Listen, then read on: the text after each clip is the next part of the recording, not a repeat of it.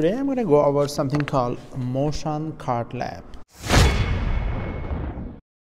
Make sure the sensor that is reading the motion of this fan cart is at least 10 centimeter apart from this fan cart. We're going to construct 4 graphs. First 2 graphs, we're going to do it with low motion, low velocity, and then the second one, we're going to do it high motion. Okay, so when fan gonna move slowly, then the fan cart would be moving slowly. When the other one would be fan would be moving faster, then fan cart would move away from the sensor faster. Moving away from the sensor is a positive velocity and positive acceleration. This is what I expect to see. So I'm going to show you a graph, the DT graph. So the DT graph, this is what I want to, we're going to start from 0 velocity, and this is a quadratic. So this is what I want to see, a quadratic DT graph. And the VT graph has to be a diagonal. VT graph has to be diagonal because there is some positive velocity. Plug this in to the SParkView to read the motion of this fan cart. First, we're going to choose the position. So you choose the position. So let's choose the position, and then show. And then once you hit the show, then you get x and y axis. X axis is the time, and the y axis is the distance. X axis has to be 8 seconds, and y axis has to be 1.5 meter. 8 seconds. Exactly 8 seconds. We do not compromise with anything. So 8 seconds, and let's try to get 0, 0. 0, 0 and 8 seconds over here. Okay, so this is 8 seconds, 0, 0 and 8 seconds. And on the other side, y axis, I want to have the distance is only 1.5. So 1.5 has to be on the top. So where is 1.5? So this is about 1.6, and that's fine. Ready, set, go.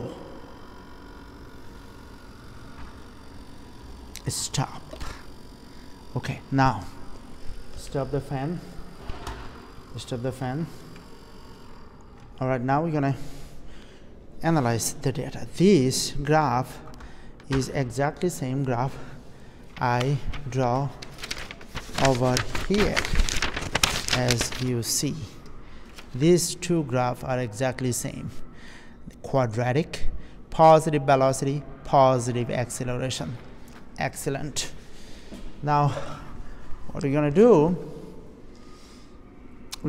this is positive velocity, positive acceleration. Now we already predict that how the other one will look like, how the VT graph look like. VT graph would be a diagonal line. Why is that? Is because the velocity has to be positive and acceleration has to be positive, because the velocity and acceleration, when they both are the same direction, then object is speed up, and we saw that the fan cart, the cart was speeding up because the fan was moving. Okay, good.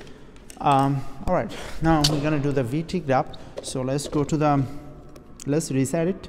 To reset it, you go to the home. Now you choose the velocity.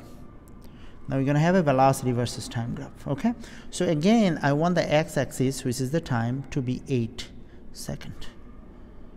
All right, not something else. 8 seconds. So this is what second? This is 8 seconds. Okay, so 0, 0 has to be on the origin. It looks better that way. So 1.8 and 8. Okay, good. Action.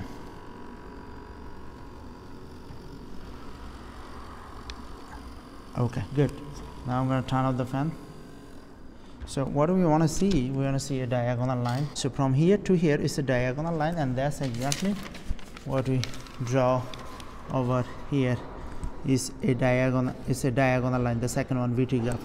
The VT graph is a diagonal line. This was today's lab. Now you know how to use this SParkView sensor fan cart to do this awesome thing.